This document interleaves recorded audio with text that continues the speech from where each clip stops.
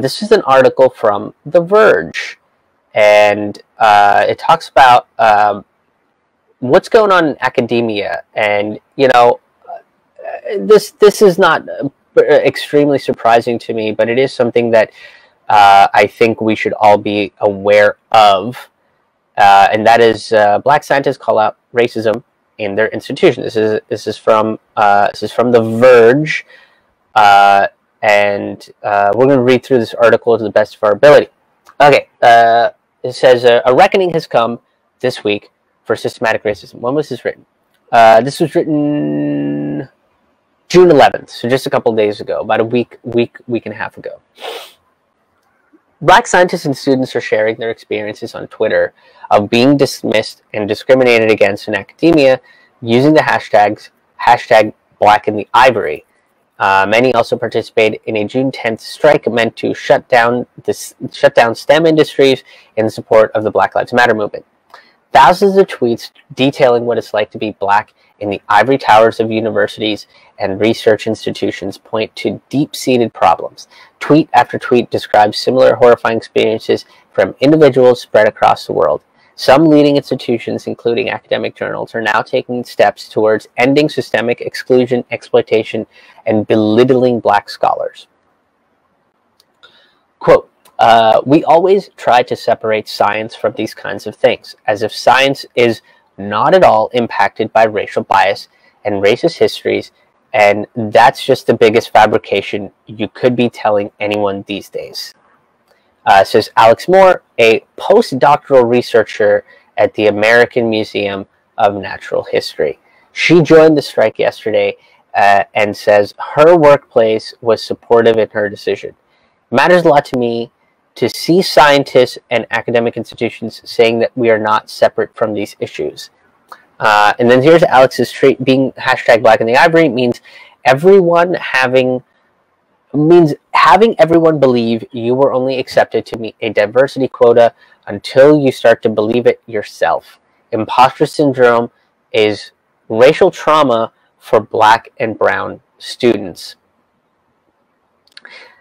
That's kind of crazy fucked up to me. Like that level of, like she's talking about imposter syndrome. And I don't know if I particularly experienced that, but I've definitely felt like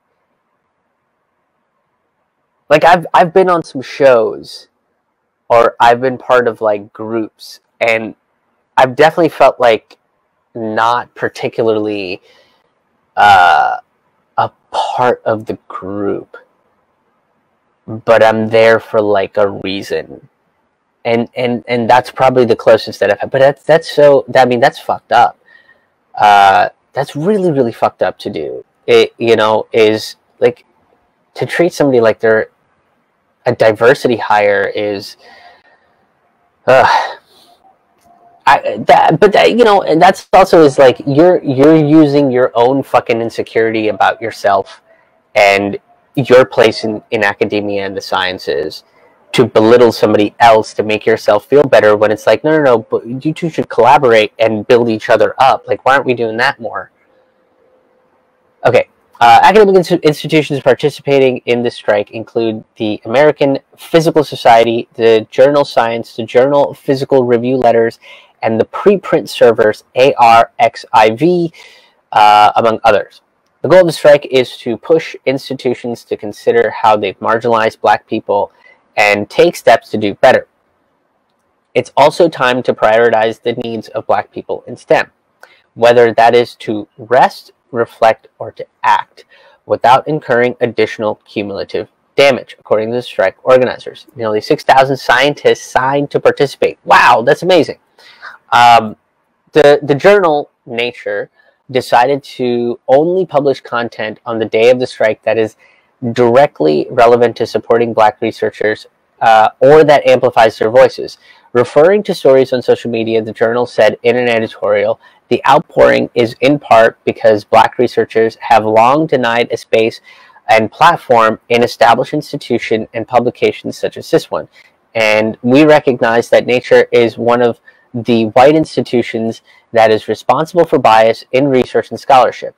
The enterprise of science has been and remains complicit in systemic, and it must strive harder to correct those injustices. My hope in this is that they continue to do this in some way, shape, or form. I love seeing that sort of stuff, but I want it to carry on forward, right? Like the whole support black businesses movement. It's like, okay, we're going to support black businesses on Saturday, June 20th. And then everybody is like, yeah, woo. And then they all go and support their favorite black business. And then they don't see that black business for the rest of the year. And it's just like, oh, remember that thing we did on June 20th? That was nice, huh? We gave you guys like $25. Pretty cool. Pretty cool. We bought a poster we hang up and we talk about it. We talk about how we helped the poor blacks. That's not helping. That's you know, I don't know, touting how much money you have. It's this condescending way of treating the black community. No, you need, like, are you going to be continuing that sort of stuff? So I hope Nature continues to amplify the voice of black scientists and their research and why their work is important. Make sure that they are if they are heads of their research, then you include them in you put them as a focus in the article. They should be the focus of the article. Okay, the injustices are innumerable. Many scientists use the hashtag Black in the Ivory to describe being mistaken for a janitor or a housekeeper. Quote, at a fellowship induction ceremony, the woman at the door greeting the white student in front of me for their name so they could retrieve their name tag and then asked me if I was the help. I went back to my dorm and sobbed until I vomited. The University of North Carolina PhD candidate Maya Roberson tweeted. This is like cartoonish racism to me. And I know it exists, right? Like, I'm not trying to discount what happened. I believe that this fucking happened. It's just every time it happens, I'm just like, you're a fucking cartoon person.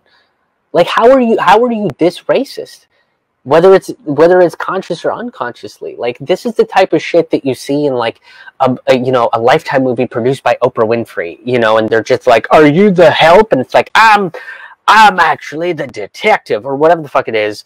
Is like, that's that moment. It's crazy to me that this woman had to fucking live that. It's so wild. Like, ugh. I'm getting a little hyped up, but when I read it, I got a little hyped up in my own mind. I was robbed of that joy that felt like I deserved. I was sorry. I'm going to restart that whole quote here. I was robbed of the joy that I felt like I deserved, and even beyond that, I don't think that that's an appropriate way to greet anyone, regardless of their role. Which is yes. You should not be like, oh, are you the help? Like, who the fuck does that? Even if they are, go, hi, how's it going? Is your name on the list? How can I help you? Oh, and they go, oh, I'm actually here to do this other thing. It's like, oh, yeah, you know what? Let me figure out where to go to get a thing. It's like, why would you make an assumption like that? You fucking cartoon villain. It's so, I know this stuff happens. It's unfathomable. Like, I can't wrap my head around the decision that a human being has to make with their brain and all of these experiences that we see in the world around us, and then go, oh, black person, maybe help. What? How? It's so crazy to me. Like, I can't put the fucking pieces together. Like, I just can't do it. I know I'm hung up on it a little bit, but I just can't fucking put the pieces together, you guys. It drives me fucking banana sandwiches to fucking see that sort of shit. Okay. Others describe being hassled by security guards or having the police called on them on their campus or at their places of work. Once again, I apologize if I mispronounced this next name. If you know how to pronounce it, please feel free to leave a comment about how to phonetically pronounce it. Okay. For Neoma Adaku, being black in the Ivory Tower meant having a security guard call police on her 5 years ago while she was working in a lab at Yale. She says she reported the incident to administration, but ultimately began using a different entrance to the building to avoid the same security guard. Adaku is now an MD PhD candidate at Rockefeller University, researching mechanisms of cancer metastasis, and also participated in yesterday's strike, the June 10th strike. Like, that's so nuts to me. I don't know if I was fortunate or not. Although, no, I mean, I went to a pretty diverse college. I went to a relatively diverse college, but you know, that was the thing, is like, I caught myself at one point doing that because there were two black kids in my graphic design program, and they were very talented in what they had a much different style, because it wasn't as clean and precise as everybody else's, or it wasn't as decorative as some of the other people. Like, my head didn't work the same way that theirs did, right? And for a minute, I know I had this bias, and I caught myself with that bias, and you know, like, I got to talk to them and learn about them and who they are, where they come from, and everything started to click. And I was like, oh, this is, I think I might have accidentally fucking had my own biases and made a judgment call out of it, but I didn't do the fucking crazy thing that lady did at that inauguration. I didn't fucking, oh, are you guys to help? Like, no. That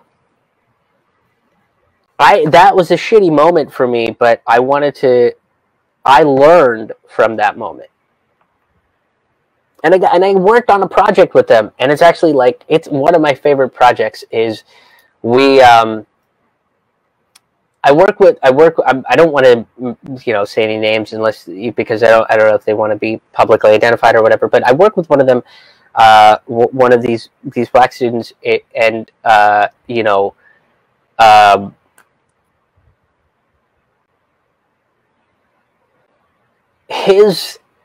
his idea was fun.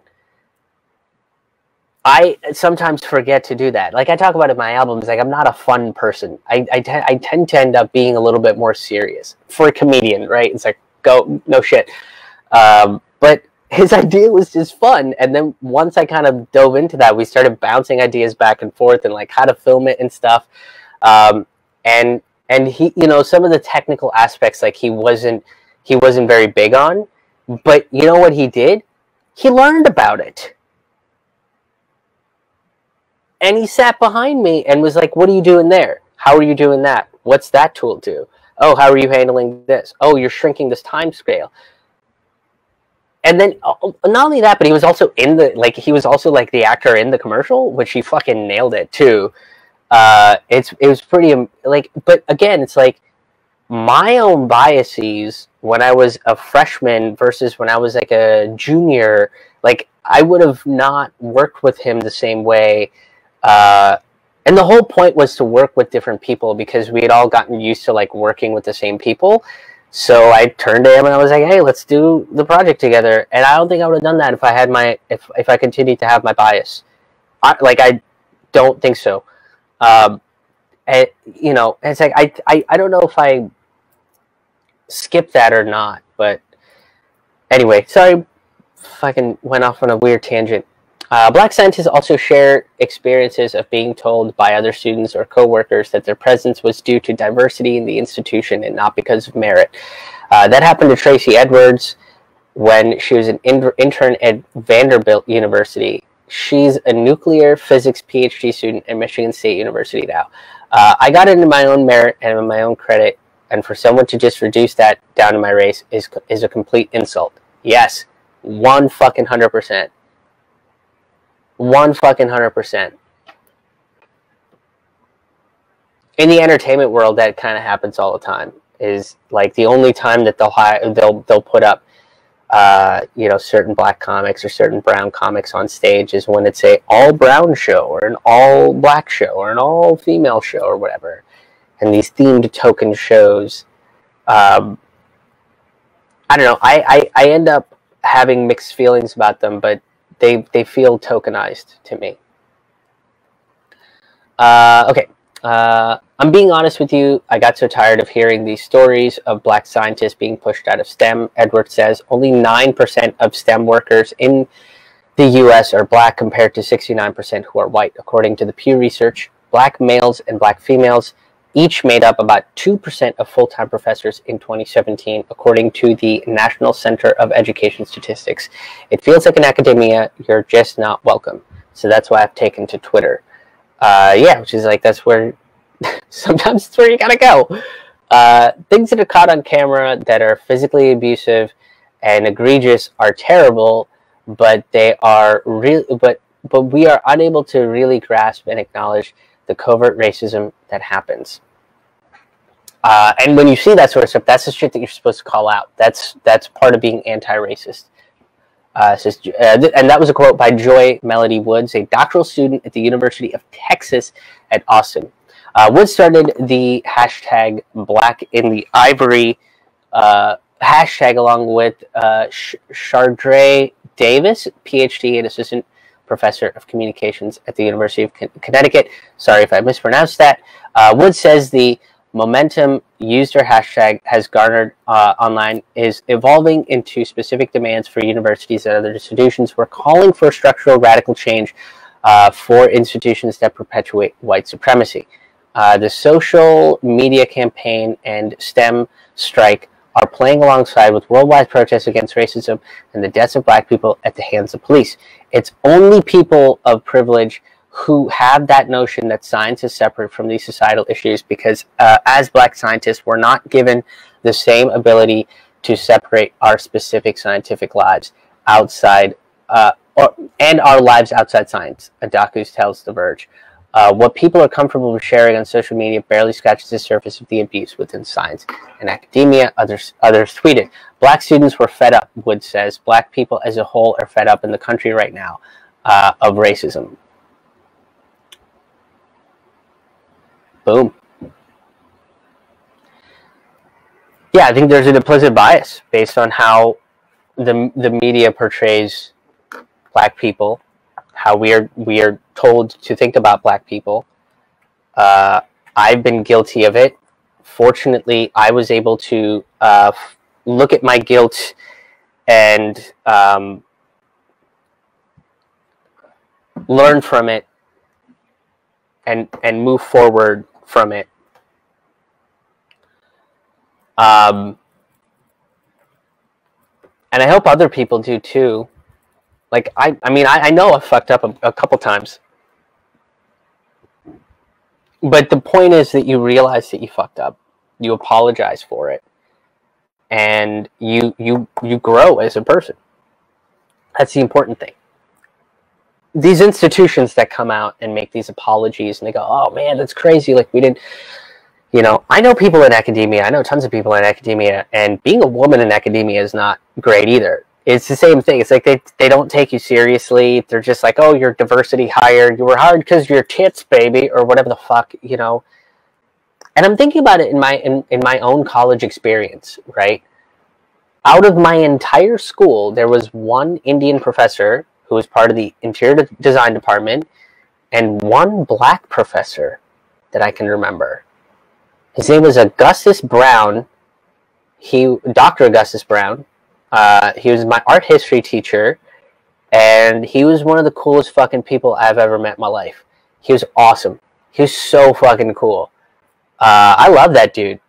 And I got to see that dude once in a Panera randomly, and then I stood there and talked to him for like 15 minutes, and then he looked at me, and he said, he was like, I gotta get some lunch. I can sit here and talk to you all day, but I gotta get me some lunch. I've been looking forward to some broccoli cheddar soup. I love the broccoli cheddar soup. And then we shook hands, and he got his broccoli cheddar soup, and I went home. I was very happy. I was kind of having a shit day, and I was very happy. I think I was actually applying for a job at Panera at that point, because I was like, I needed like a different job or some shit. I don't know, but I was like not feeling great, and then I saw Dr. Brown, and boy, it was a fucking great day. Actually, this is I've been meaning to do something with this, but this is my art history notebook. And this was part of the way that Dr. Brown would help you learn. So you make this notebook, right? You use drawings and you make timelines and stuff like this. And there's a lot of this stuff that, like, I kind of still remember.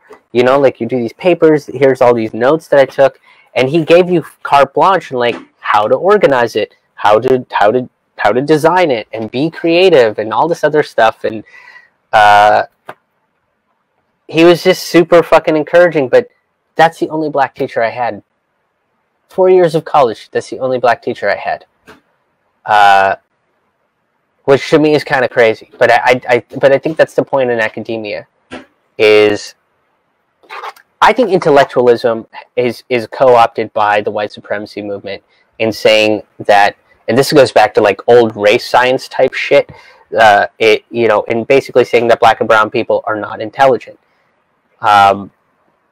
Which is also this weird thing, because brown people are, like Indian people specifically, are touted for their intelligence. But we become the good minority, the model minority, right? We become that model minority. Oh, look, they're intelligent, and their intelligence is going to be used to benefit us. So there's this weird roundabout way of utilizing brown people in the world of academia, even though we're not really a part of the world of academia as much. Like, we're still a major minority in the world of academia, as is my understanding.